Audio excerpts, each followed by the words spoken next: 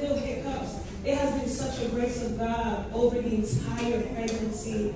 And I just want to, I'm sharing that because I think it's so important. When challenges, and that's what you hold on to. And so I just want to say thank you, baby. Listen to something.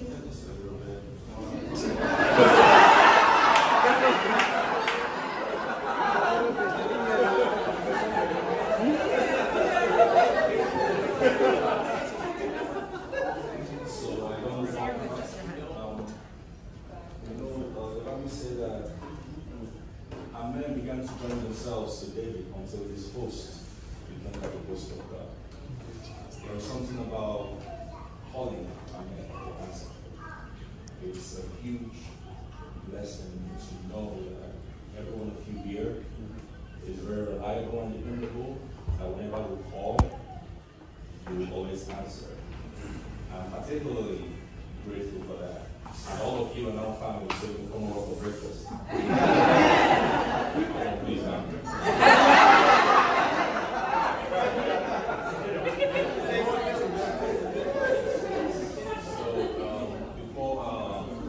think when our baby was 3 months, my wife told me, hey, this baby has a lot of uncles and aunties. And that's true. I confirm that now. We see all of them, we see their faces. And for some of our friends that view out of country, out of state, I want to use this moment to particularly say thank you to you. I really appreciate you. And thank you for canceling your entire appointments to honor my invitation today. I'm very grateful. Thank you very much. And just like God has given us, in our kingdom, the gift we give is a token of words, and this word has the ability to create a reality that we intend when we give it out. So we're just going to leave you with a word. Adding to saying thank you, I want to say God bless you.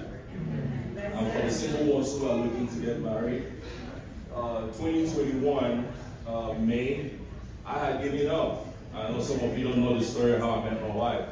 I was driving here today and I was thinking of, listen, God is good.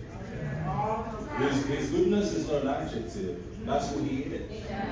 God is good and good is God.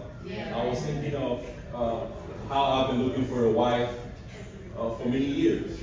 And 2021 May, I've given up. I just got back from Nigeria. And I said, Lord, I don't know how you're going to do this, but I know that you gave me your word, and I'm going to find my wife because I need a family. And the month afterwards, June 5th, I met this friend himself.